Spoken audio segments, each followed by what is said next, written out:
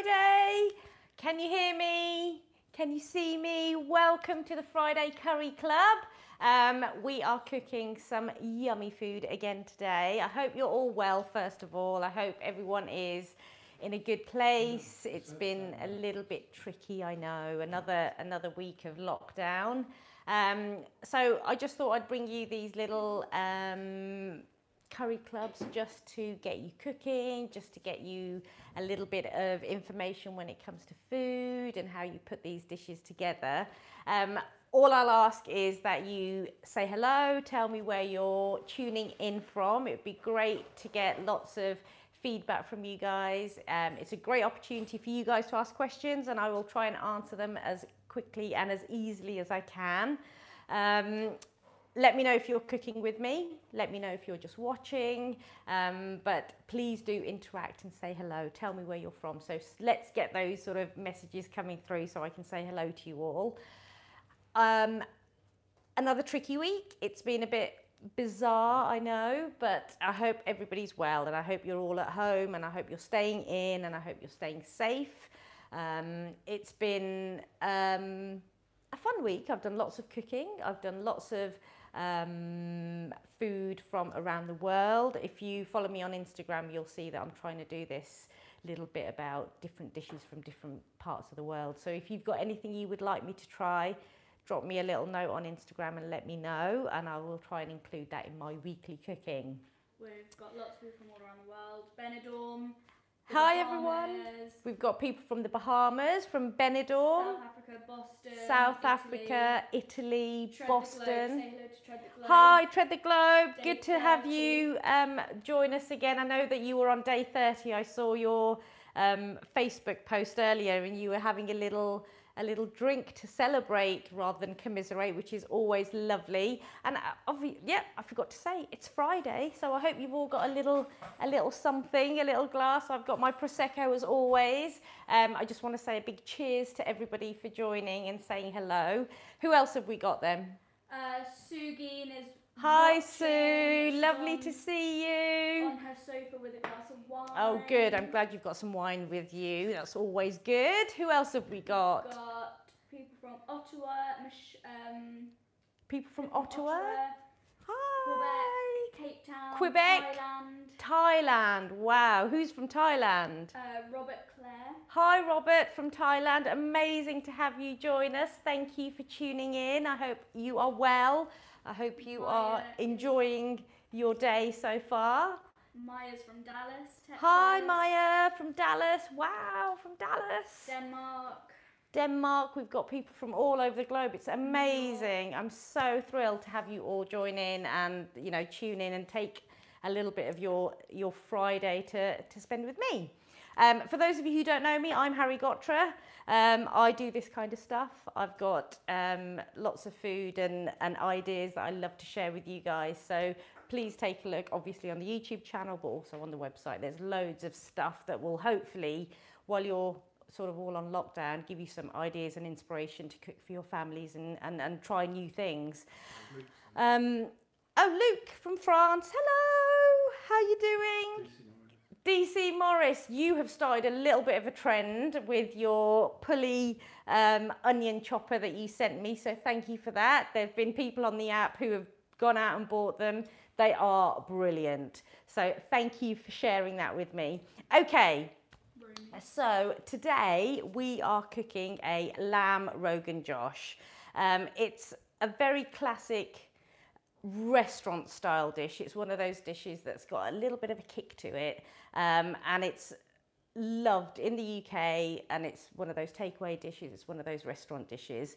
Its origins come from the Kashmiri region, which is up in the north of India, and a classic Kashmiri Rogan Josh is very, very different to what you would expect to get from a takeaway. So the style that I'm going to show you today is very much that Kashmiri style, and it's a very distinctive style in the way that they produce their food and produce this particular dish. Over the years, and as that dish has travelled around the world, it has taken on lots of different guises and lots of different forms. But a classic Rogan Josh is a very simple dish.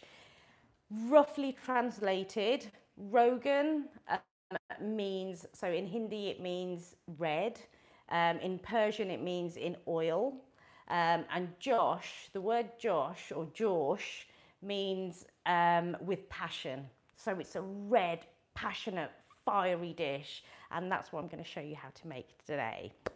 Okay, so just going through the ingredients that I've got. Please let me know if you're cooking with me, because then I will sort of try and keep you, or keep myself at the same pace that you guys are going. Mr. G says it's time for a drink break. Hello, Mr. G, time for a drink break already. I said I've got one, cheers. Okay, so lamb, I'm cooking with lamb today, and my cut of choice is a lamb neck fillet because it's got a lovely bit of fat running through it, and it just tenderizes really, really beautifully. It's got a lovely flavour to it. So I like to use neck fillet for a lot of my lamb dishes, even the low, slow cooked lamb dishes. It just works really well. Great flavour, as I said.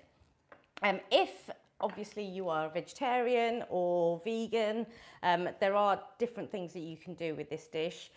It works really well with quite robust vegetables, so aubergines, you can use nice big chunky mushrooms, you could use tofu, cauliflower, that kind of thing. It works really well with that. So with Indian food in particular, there's lots of alternatives that you can use. You don't always have to go step by that recipe that you're following. You can sort of tweak it and add other bits and pieces in there. So we've got some lamb, and then I'm just going to talk you very quickly through the dry spices that I'm using. So I've got some Kashmiri chillies. These little chillies, they're not so little, they are quite big. They look quite potent, but actually Kashmiri chillies aren't that hot. They've got a lovely smoky flavour, but what they do have is an amazing colour to them. So we're going to be using some whole Kashmiri chillies. I'm also going to be using some Kashmiri chilli powder as well. And then the other bits that I've got in here, I don't know if you'll be able to see, I've got some cumin seeds. I'm going to take them out actually so that I can show you better. So cumin seeds, which look like this, the long, thin brown ones. I've got some cassia bark, which is this stuff. And it's very similar in its aromatic to cinnamon, but it's much sweeter, and it's the outer bark of the cassia tree. Then we've got green cardamom. Let me just pull that out. So it's got that lovely bittersweet. Can you see those? Now with green cardamom, ideally you want them to be green and not grey and old and dusty, and you pull them out from the back of your spice cupboard. They should really be green. Jim's asking, how long can he keep his spices in the cupboard? Hi Jim, in terms of your spices and how long you store them for, my general rule of thumb is if you store them correctly, i.e. away from a heat source, away from direct light, and if they're in their whole state, they should stay fine for 9 to 12 months. Ground spices more like 6 to 9 months, but I always say use your senses when it comes to spices. If they smell right, if they look right, if they look the right colour, then they should be okay. We've got some cloves. And I don't know if very many of you will have used these. These are, who knows what those are? I was just about to say. So these are black cardamom. Black cardamom, it's a different plant from green cardamom. But if you smell them, they've got a really smoky, really lovely aromatic to them, and they just sit in the back of the dish and release their aromatics. So those are my dry spices. The other dry spice is this stuff. Can you see? It's like a yellow powder. This is asafoetida, and it comes from, it's the gel or the sap that's dried from a fennel-like plant, and it's got the same sort of flavour profile as garlic and onion. So that's what we use to get those flavours in here. You will see that we're not using any onion or garlic in this dish at all, and that's very classically a Kashmiri style of cooking. So we're going to be using asafoetida. The other two key spices which are key from this region are fennel powder, which is slightly green, and then we've got ginger powder. So these two spices are absolutely key in this sort of Kashmiri style of cooking. Okay, so those are the bits that I'm going to use. Is everybody still with me? Everyone still happy? Any more questions coming in? Anything I need to answer before I get going? The other key part of this dish is the oil that we use. So this is mustard oil, and I get asked a lot about mustard oil. In the EU, in the UK, in the US, whenever you buy mustard oil, or the majority of the oil that you buy, it will say on there for external use only. And there is a reason for that, and I've done a whole blog on it. So if you go to the website and look for my mustard oil blog, it will tell you all about it. But basically, there was some research done on it many, many years ago, back in the 70s, and the oil is deemed unfit for human consumption. A lot of Indian people will continue to use it. It comes from the same sort of plant. So it's basically mustard seeds that have been pressed, and that's the oil that we use. And it's got a real bite to it. It's got a bit of a kick to it. So we tend to use it in lots of sort of veggie dishes. So aloo gobi, potatoes and cauliflower, Bombay potatoes, that kind of thing. It just gives it a real oomph. Sue's asking, is fennel powder ground fennel seeds? Fennel powder is ground fennel seeds, absolutely. It's exactly the same thing. So it's just fennel seeds that have just been blitzed up to get a nice powder. If someone's using, Gabriel's using onions instead of asafoetida, should he start frying them now? Yes, stop. If you are using onions, which is absolutely fine, get them on, start frying them so that they can cook down and you get a little bit of a nice sort of brown colour from them. So yeah, if you are using onions, get those on. So just back to the mustard oil, you can now buy edible mustard oil. So if you can find it, brilliant. If you can't find it, I can guarantee you that all of the mustard oil that you get in shops, Indian people are still cooking with it. And what we tend to do whenever we cook with mustard oil is we will put it into a pan and we'll bring that pan up to smoking point. And what that does is it just gets rid of any of those impurities that are in that oil. And then we let it cool down and then we continue to cook with it. It's got high levels of a specific acid, which is uricic acid. I was trying to remember what it's called. Not uric, uricic acid. And that acid is deemed to have a negative effect on your heart, or so the research says. But this research was so old, it's never been sort of tested or looked at again. So rather than re-looking at the oil, they've just deemed it unfit for human consumption. So it's up to you. If you do not want to use mustard oil, that's absolutely fine.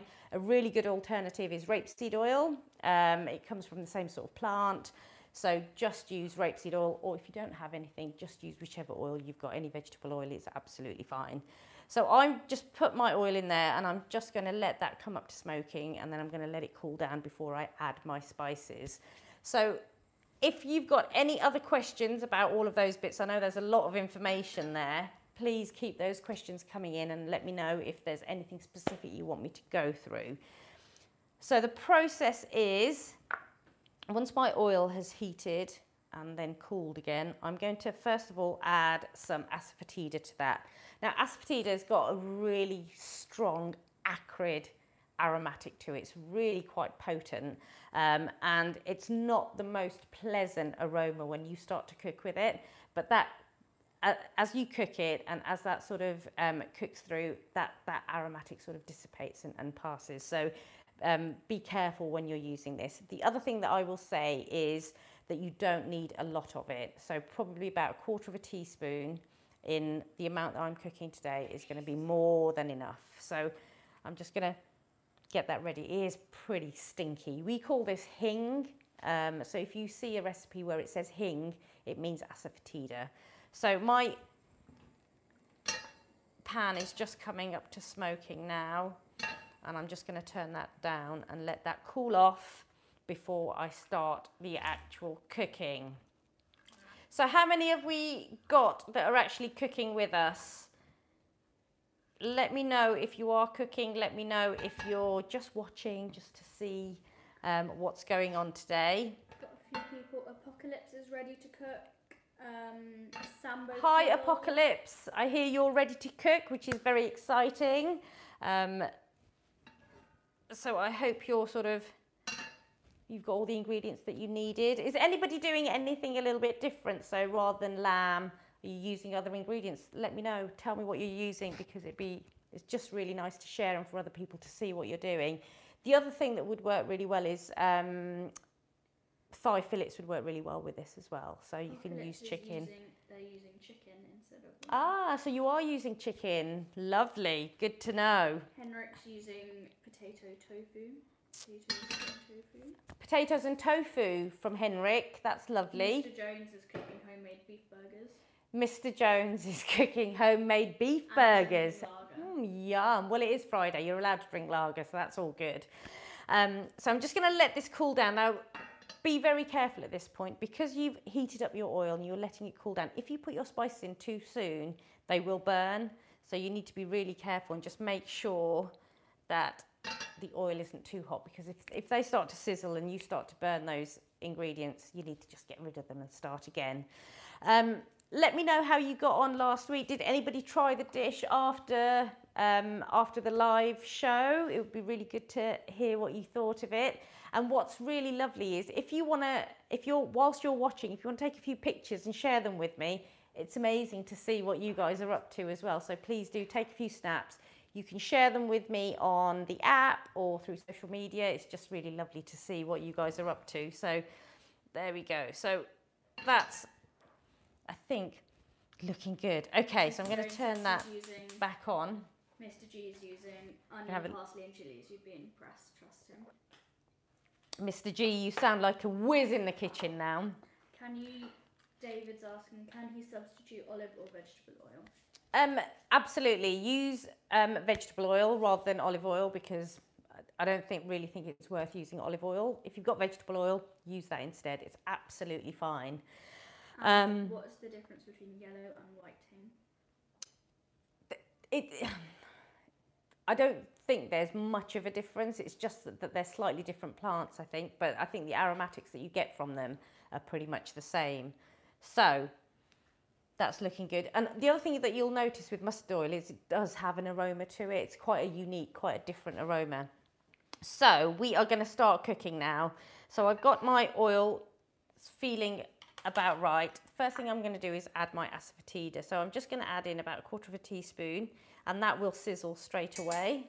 And then into that go my chillies, my cassia, my brown or cardamom. Is canola oil okay? Canola oil is fine. That's actually rapeseed oil anyway. So yeah, that's absolutely fine. My cumin seeds are going in. I'm just going to start to turn this up so that they start to sizzle. And I'm just going to give my cardamom a crack and just put those in as well. Now, when you are toasting your spices at this stage, so this is your base spice stage. And when you are toasting your spices, all you are hoping for is the aromatics to just start to come through. You're just getting those natural oils that are in those spices to come through. And as soon as you smell it, and I always say this is one of my key things, as soon as you smell those aromatics, you know that the oil has done its job in releasing the aromatics. So I'm just going to very quickly show you what it looks like. Can you see? It's really hot. I should probably use a tea towel. I know I've got asbestos hands, but let's use a tea towel just for safety. There we go. Okay, so we're going to continue to let that cook on there. Now, Rogan, as I said in Persian, it means to fry in oil. So we're going to add our meat straight into there.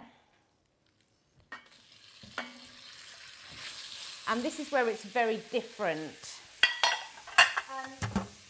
in its style of cooking. So we're toasting those spices and that meat together.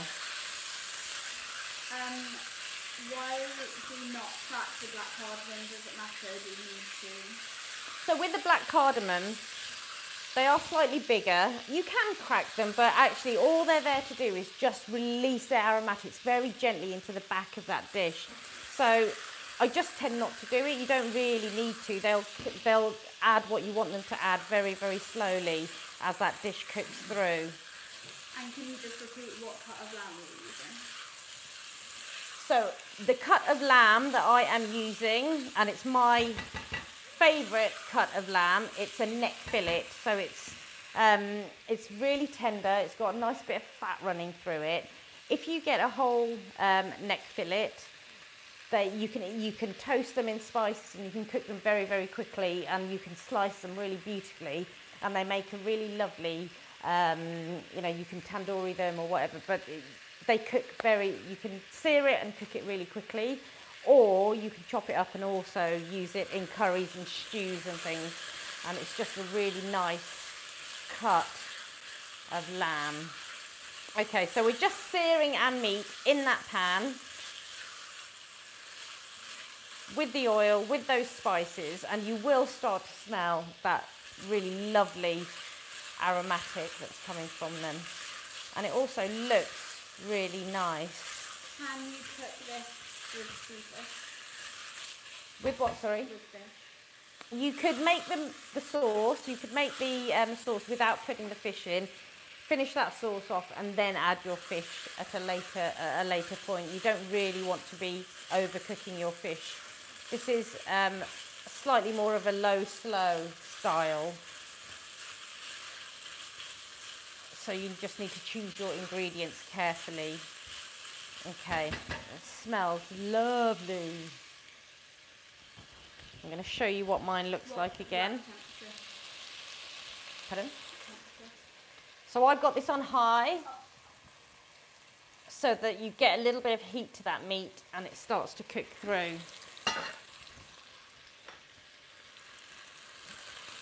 Okay, now into this we are going to add those other very key ingredients. Let that do its thing. I just want to get a little bit of colour to it, so I'm going to leave it on for fairly high heat. Whilst that's doing that, I'm going to add a little bit of salt. Now you season to what suits your taste, so probably about a teaspoon. Can you use corn pieces? Say again? Corn pieces. You can use corn, absolutely. There's no reason why you can't make this vegetarian, vegan, whatever you want to do. The full recipe, as I said, is on the app. It's also on the website. I have got a video of it as well on YouTube, so you can have a look at that if that helps you to start cooking. Okay, so my meat's starting to get a little bit of colour to it. Into that, I'm going to add these two very key ingredients. So, as I said, fennel powder, which is just fennel seeds ground down, and ground ginger powder. So they go in. And as I said, these are really key aromatics of this region.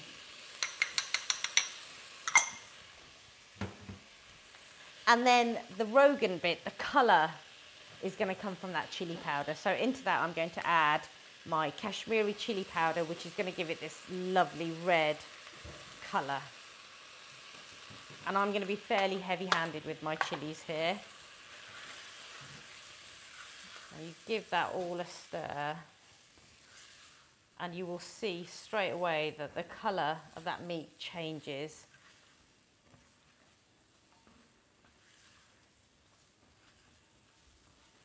And it just starts to look quite beautiful. There we go. I'm going to show you the inside of my pan again, just so that you can get a bit of a feel for how it should look.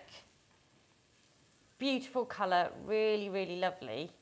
And that's just simmering away and it's going to do its thing. Jared's asking, what are the other names for fennel seeds? Oh, it's called Valerie. Valerie, I think it's called, or Villery. is also, so fennel, basically what fennel does is it gives it a lovely aniseedy flavour. It's much more gentle than aniseed, but it's that lovely aniseed flavour that you get from fennel. And can you confirm, so you heated the oil first and then you let it cool? So so you want me to just go over what I've done? And talk about like the temperatures that you left your pan at. So to begin with, I put in my oil, I brought that up to smoking point, and I let that then cool down. And that's only if you're using mustard oil. If you're using a different kind of oil, you can miss that step out. You just need to heat up your oil. Into that oil then I put in a teaspoon of cumin seeds. I put in a couple of black cardamom. I put a couple of green cardamom in. I put some cloves in. I put in my cassia bark, which is like cinnamon, and 2 Kashmiri chillies, so whole chillies.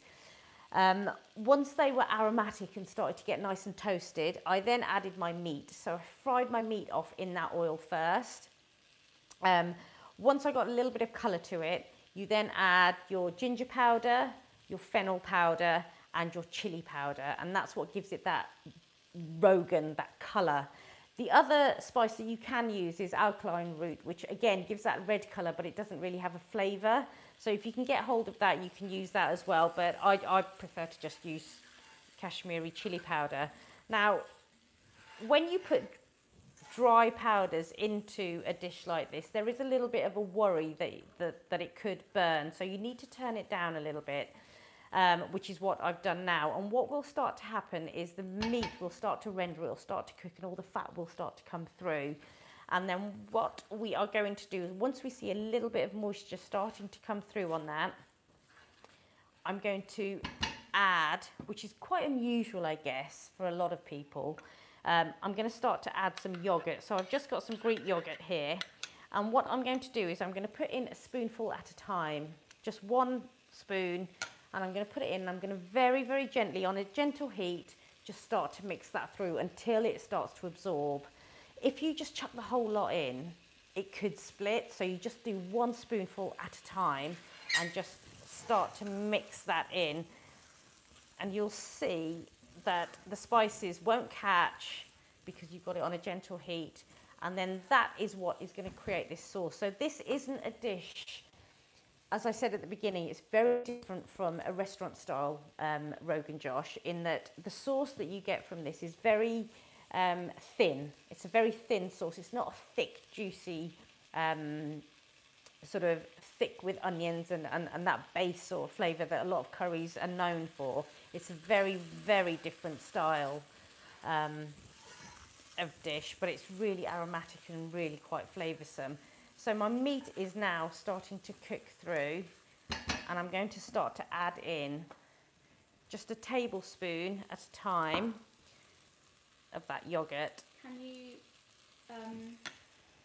talk about where you can get Kashmiri chilli powder, like authentic Kashmiri chilli powder? Websites sold out at the moment, and so Kashmiri chilli powder is one of those amazingly beautiful things. If you're lucky and you've got a good Indian grocery store close to you, you will probably find it in there. If not, I do sell it on the website, so and we deliver worldwide, so you can order it from the website and we will get those orders out to you as quickly as we possibly can. We are having a few problems at the moment, as you can imagine. All I would say is, when you are looking at or looking for Kashmiri chilli powder, look at the chilli powder that is in that packet. If it doesn't have that beautiful, vibrant red colour, it's probably not what you're looking for. The other alternative, and I have mentioned this a few times before, is if you cannot get hold of Kashmiri chilli powder, a really good alternative is to use half a smoked paprika and half a chilli, like a hot chilli powder, and mix the 2 up.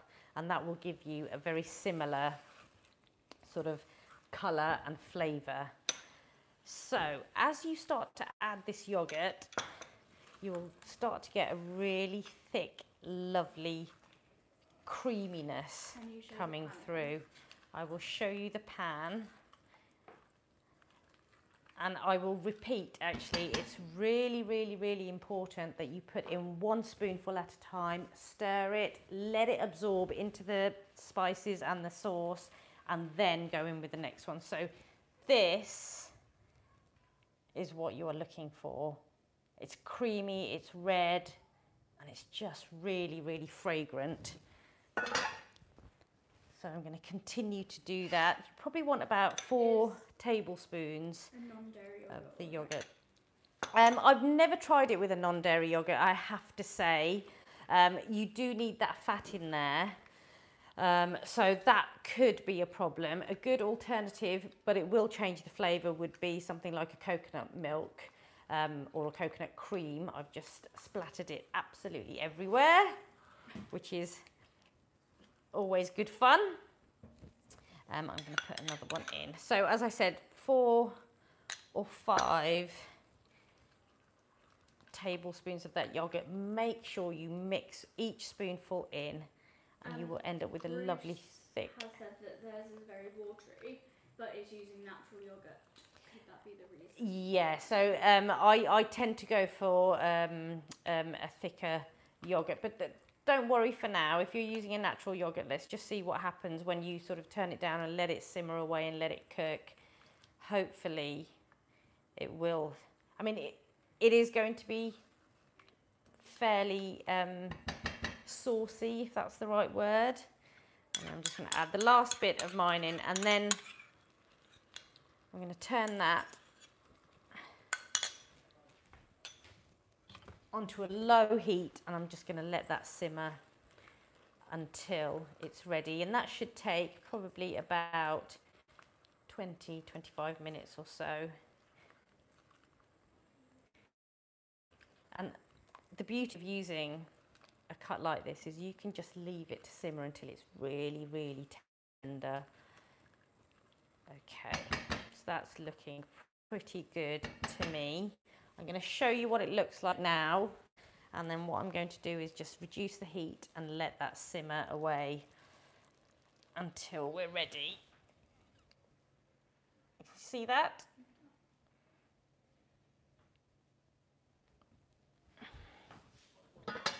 That's what we're looking for. Right, so the lid goes on there, and I'm going to pop that onto a different hob just for it to simmer and cook. Now with Indian food, I will always say this, low, slow cooking is the best kind of cooking.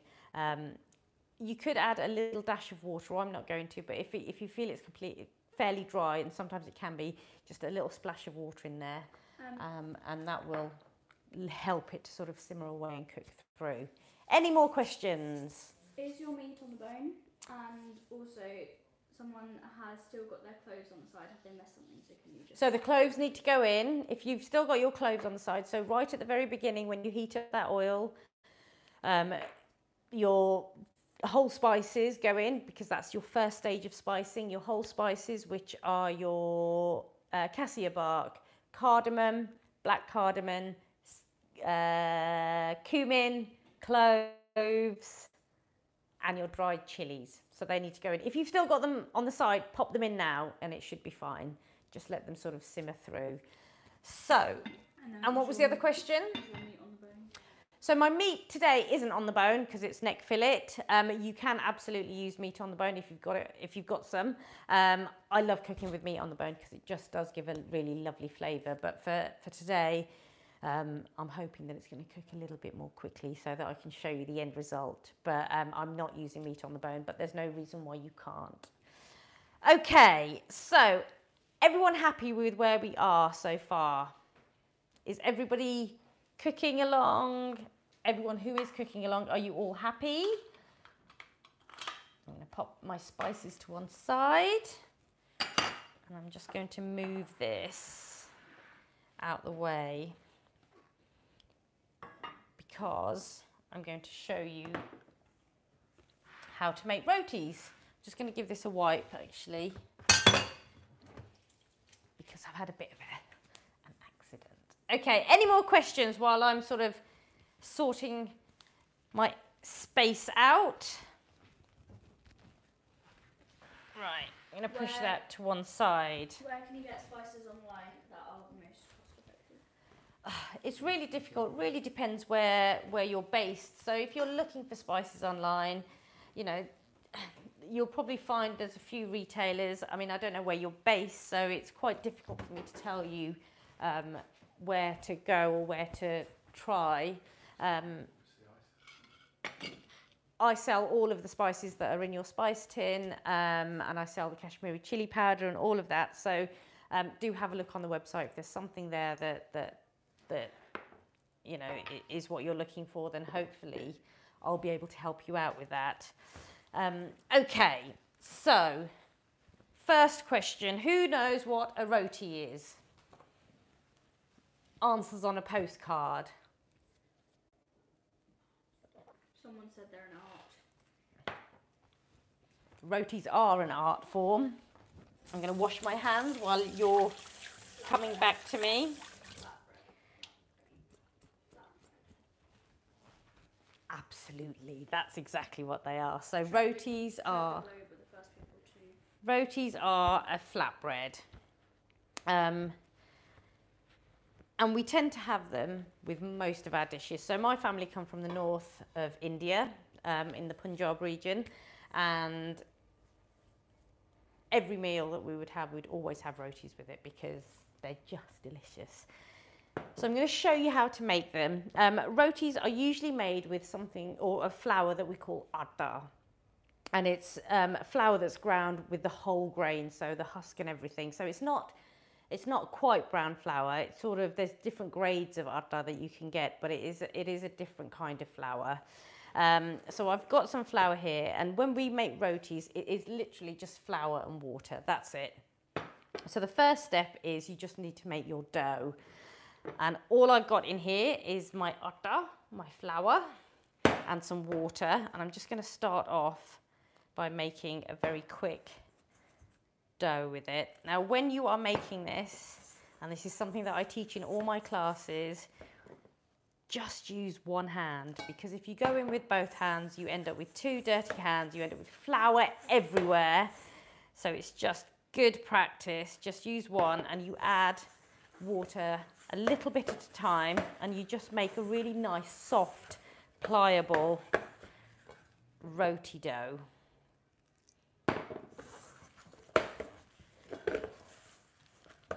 And this was the job that I was always given as a kid to do by my mum, and I hated it. Absolutely hated making the roti dough. Every night I had to make the roti dough. It was just so boring and so annoying, but it's actually really quite easy to do. So you can already see that it's coming together, and it's not so much like a bread dough that you have to work it. You just have to make sure that it's come together really nicely. And I always say to people, when you're making your atta or your dough, you'll know when it's done. It's not sticky, you haven't added too much water in there, but you end up with a clean bowl and a clean hand. What is the difference, if there is any, between a roti and a chapati? So roti and chapati,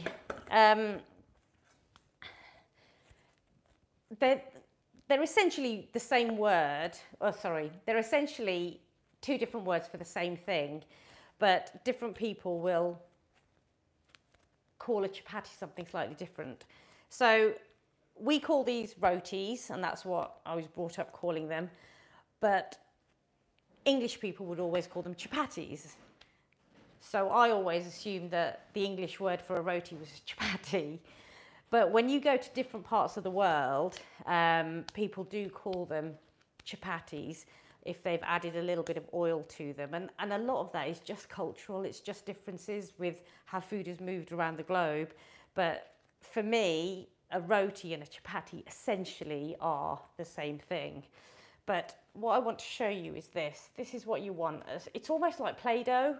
It's a really lovely, soft, pliable dough, but it's not sticky, it's not stuck to my hands. Are there alternatives for atta flour? If you can't get atta flour, one of the things that I quite often tell people is if you use half a wholemeal flour and half a plain flour and mix them up, you'll end up with essentially the right sort of consistency for atta flour. So that's a good thing to do. Is there a big difference between cassia bark and cinnamon sticks? I will show you the difference. So I've just had a question come through. So what is the difference between cassia bark and cinnamon? Cassia, as I showed you earlier, it essentially looks like the outer bark of a tree, wood-like. Cinnamon, if I show you from my here. It's buffering. There you go. Is it back? Oh, I think it's coming back. Hey, it's back. Did we have a little issue? Are we back? Everybody still with me? People are back. Let me know if you're still here. Apparently we had a little buffer situation going on. Okay, so the dough's done. I just wanted to introduce you to this. Who knows what this is? Please let me know. Give me a shout. So this is what we use practically every day for all of our Indian dishes. Who knows what it is? I'm not going to tell you until I get some answers. Any answers coming through? Yeah. Tava. So this is an Indian griddle pan. And what's quite unique about it is if you look at the shape of it, it's got that concave shape. So this is what we use to make our rotis on. And the reason that they're so good is that it's a very thin cast iron pan, which means that you can control the temperature of it really, really easily. Those of you who are cooking, can you go back to your lamb and have a quick look? I'm just going to give mine a little stir. It's looking beautiful, really lovely colour. I am happy with that. Oh, it smells amazing as well. Now into that I'm going to add a little splash of water just to help it along. But it's looking really good. Okay, so if you haven't got a griddle pan, a frying pan will do. So I'm going to get that on the hob first of all, and I want to get that nice and evenly heated through. So what you want to do to make your roti is once you've got your dough, you need to make a ball with it. And what I tend to do is I'm pressing quite hard so that we get a lovely ball. And then I'm going to just put a little bit of flour on it. And I'm going to flatten it out, and I use this part of my hand just to flatten it. And I pass it through just so you get this lovely round shape. Now can you see what I'm going to do is all I'm going to do is with my rolling pin just go forwards and backwards. I'm going to put slightly more weight on one side, and what will happen is my roti, which is this bit, will start to rotate round.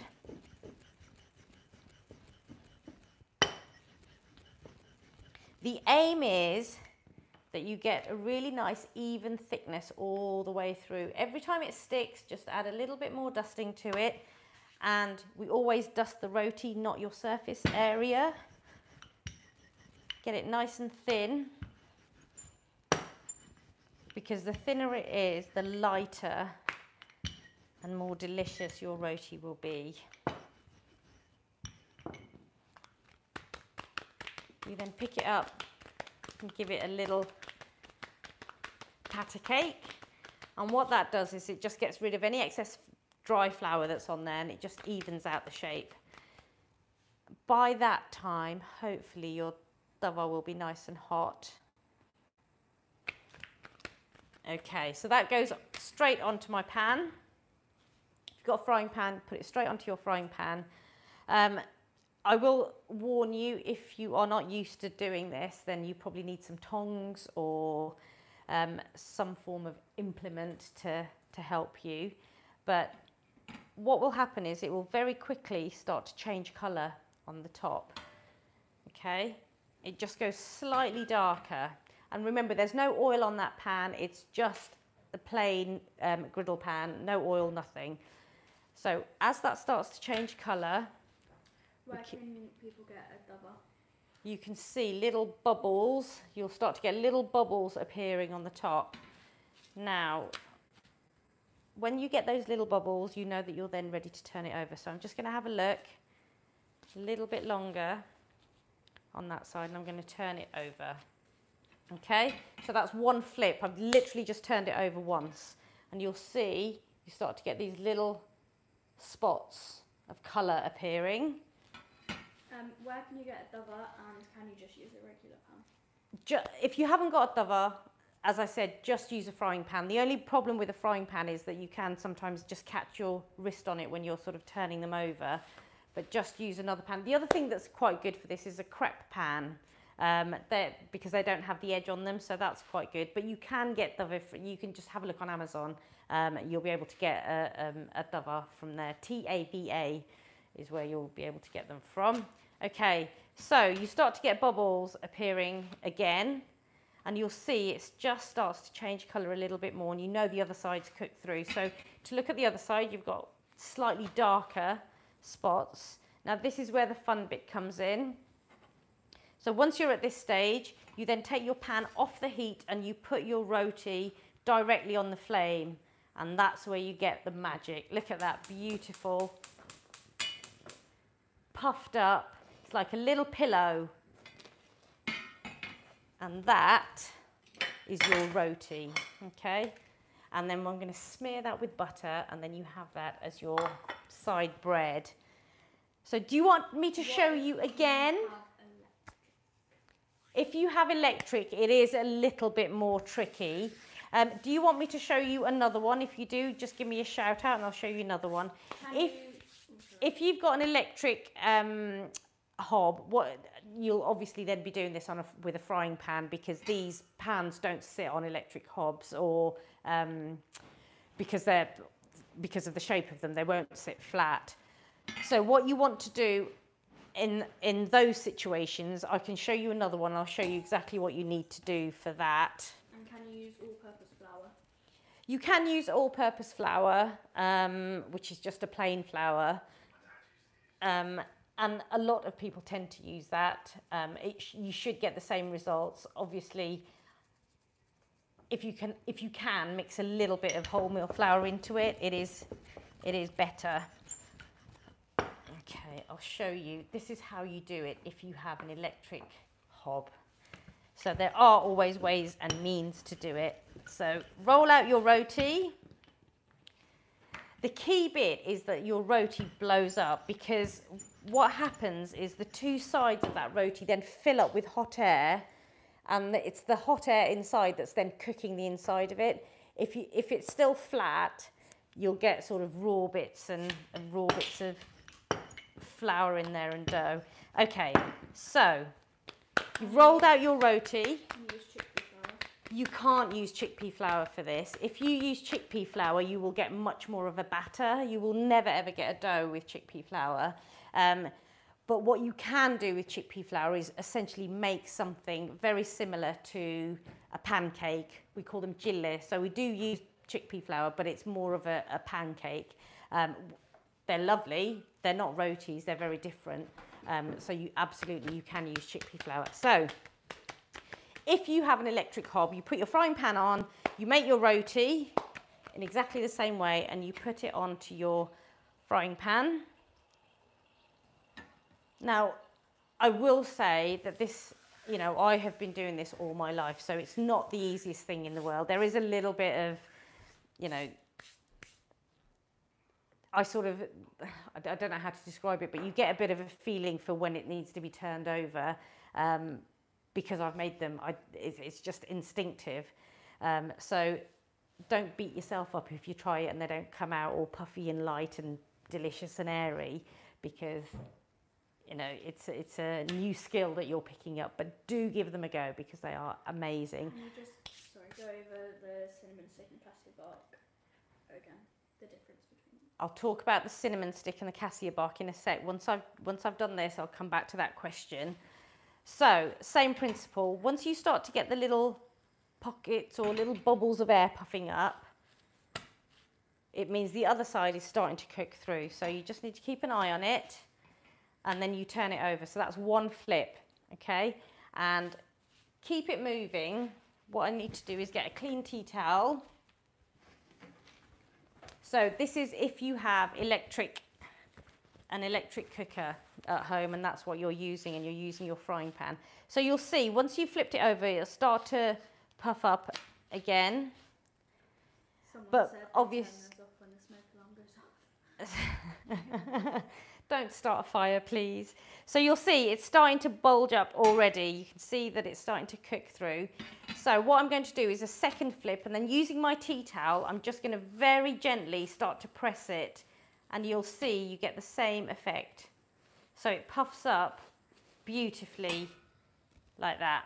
So you just need a tea towel just to press it down, and what that does is it just cooks those little bits inside and allows the air, the hot air to mix in and cook the inside of it. But there you go. So you can do it on an electric cooker. So those are my rotis. Any other questions? Oh, so I had a question about the cinnamon again. So the difference between cinnamon and cassia bark is that cinnamon's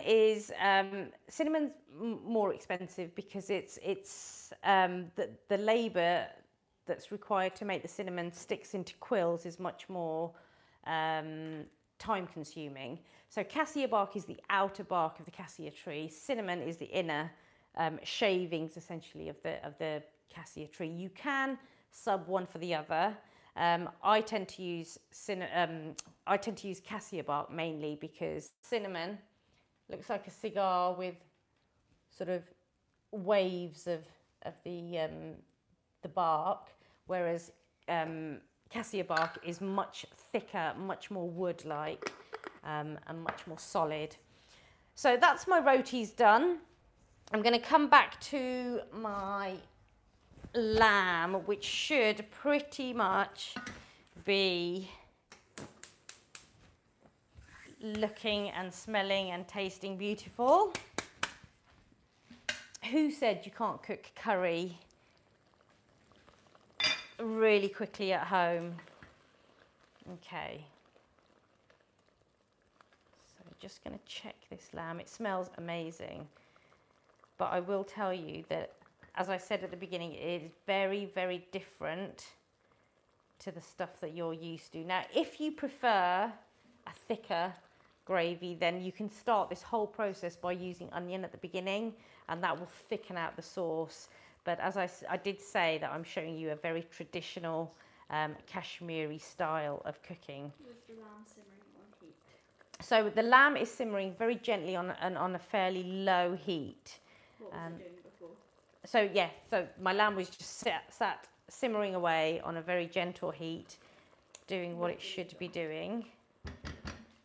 So I just want to show you what it looks like now.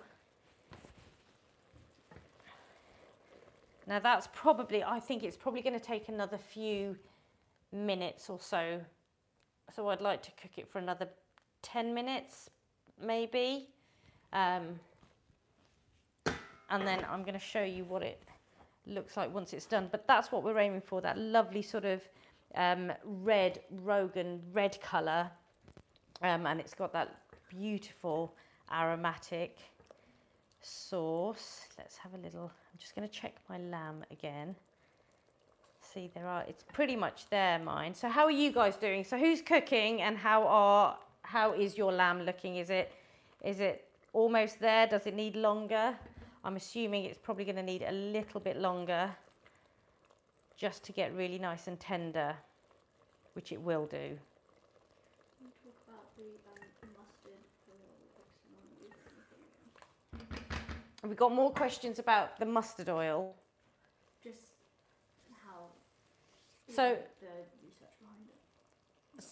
So the research that was done into mustard oil was done, I think it was back in the 70s. And because a lot of Indian people cook with mustard oil, and they still do cook with mustard oil,